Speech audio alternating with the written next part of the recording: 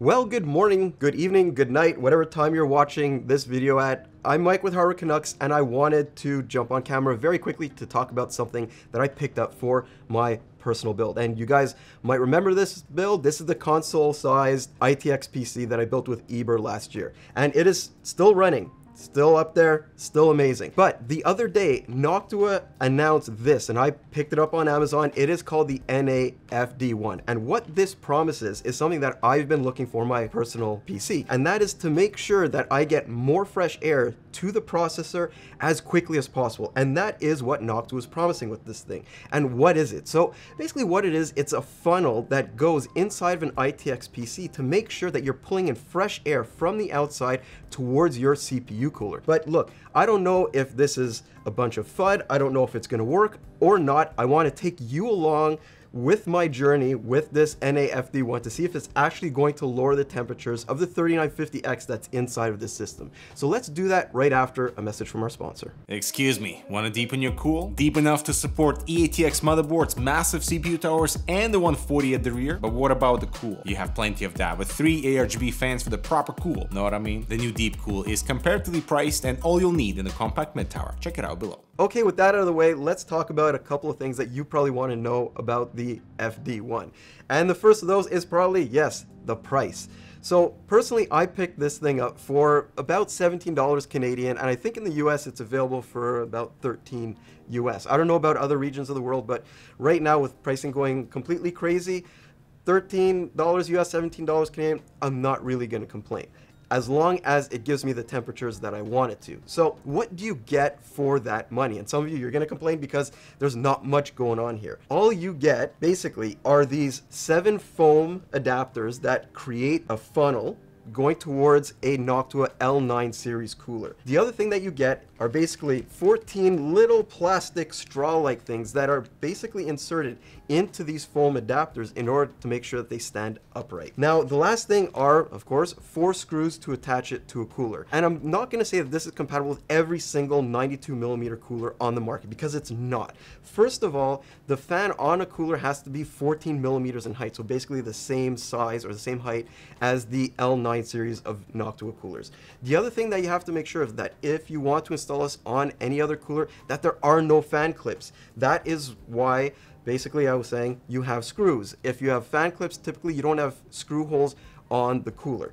So the other thing that I want to talk about is exactly how you go about adapting the FD1 to your case. So basically there are those 7 different height foam adapters, and what you can do is use those varying heights to adapt this thing between 5 and 45mm in height, depending on how much space you have between the cooler and the side of your case. And I'm saying the side of your case because there's a couple of things that you need to make sure of. First of all, do you have ventilation on the side of your case where the cooler is? If the answer is yes, then this is probably perfect for you. There also needs to be direct access between the cooler and that side of your case. So if you have a GPU or something else installed in one of these small form factor builds that gets in the way, again, this is not going to be for you. But anyways, with all that being said, I really wanted to install this into the system. We're gonna go through the installation process, see how it runs. Is it going to lower my temperatures?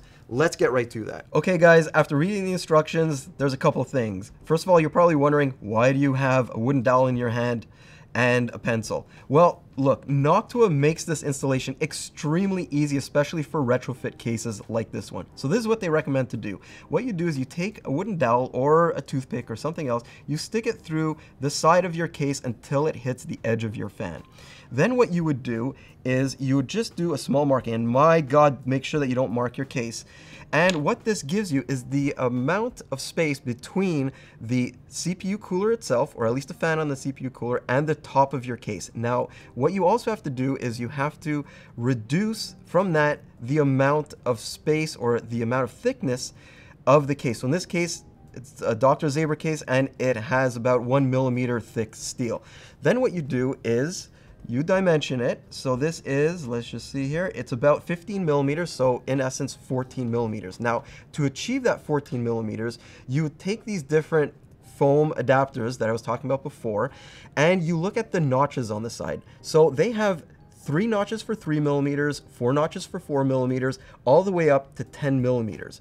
So you would combine them in such a way to get the amount of distance that you need between your case and the cooler. Now the nice thing here is because they're foam, they compress. So if you're half millimeter off or a millimeter off, that's perfectly okay. So what I'm gonna do now with the dimension that I know, I'm gonna take off the panel and continue the installation.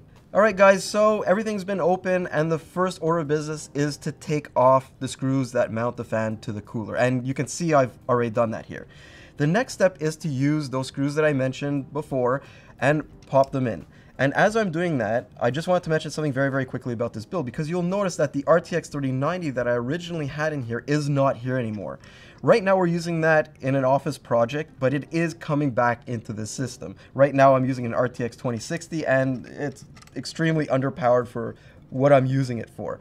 So these act actually as studs for your little pieces of plastic, your straws as it is. So these straws are pressure fit onto each and every single one of these to act as a guide for your foam adapters. Now, let's talk a little bit about these foam adapters, because I'm pretty sure this is being done live. I don't know if it's going to screw up or not. These foam adapters can flex around these tubes and make sure that they are 100% snug. So you can actually see it takes a little bit of force to push them down. I chose the 10 millimeter and the 4 millimeter to bridge the gap between the cooler and the side panel of my case. Now, what do we do with these things? One of my concerns right now looking at this is if I clip these off right here where it is, it'll actually hit the side of my case instead of the foam. The last thing I want is one of these plastic things sort of rattling up against the side of my case. So I'm still going to clip it, but I think the best scenario here is I'm actually going to press down a little bit to recess it and then clip it off. Oh, did I hit the camera just now? Okay, so there you go. So right now it's actually the foam that's going to be hitting the side of the case. So this is one of my recommendations here, at least. Actually, I might have done this a little bit wrong, because if I would have put the thicker foam on the top and the thinner foam down below, I would have had more flexibility to push it down. But anyways, I'm gonna get these all clipped and I'll continue talking about the process right after that. So with the system here running next to me, I wanted to give you a very quick update about my personal rig. So instead of it running the 3950X in eco mode, I've tuned that 3950X to run at an all-core load of 100 watts continuously. Now, look, I don't run it at that all-core load very, very often. That's simply because I'm gaming on it most of the time. I'm not doing full screen renders or anything else. I come to the office to do that. So what are the temperatures under that all-core load anyways? Look, with the L9A operating at about 60%, 65% fan speed, I'm looking at between 86 and 87 degrees on the CPU itself. So did the FD1 actually make that much of a difference? So I'm gonna check this live here. It looks like temperatures on the CPU are almost 5-6 degrees lower at between 79 and 80 degrees. So what that means to me is that it's not chugging down on interior case heat anymore. It's getting that fresh air from outside.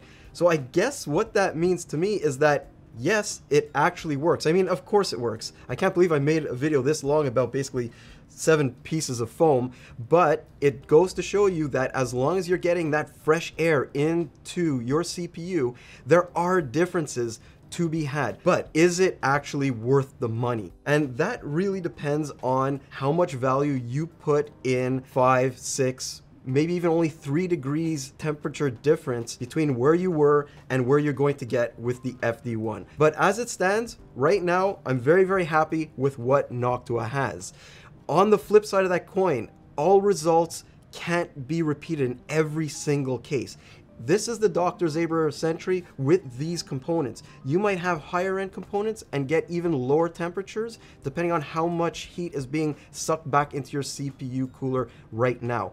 On the other hand, you might have an amazing case for internal airflow, even if it's an ITX case. In that situation, I'm not sure if you're going to be getting a huge amount of difference with the FD1. But if you are wanting those cooler temperatures and the situation warrants it, this could be a pretty good good option for a relatively affordable price, and you don't have to supersize your CPU cooler for it. So I have to give Noctua huge props for actually coming out with this relatively niche product. I hope they come out with a bunch more of these for slightly larger coolers as well. And I guess that's pretty much it. I'm Mike with Hardware Canucks. I hope you enjoyed content like this. I mean, it's a very simple product, but it's cool to me. So I guess I'll see you in the next one. If you have any comments about something else you want me to look at, please leave them down below. Have a great day, guys.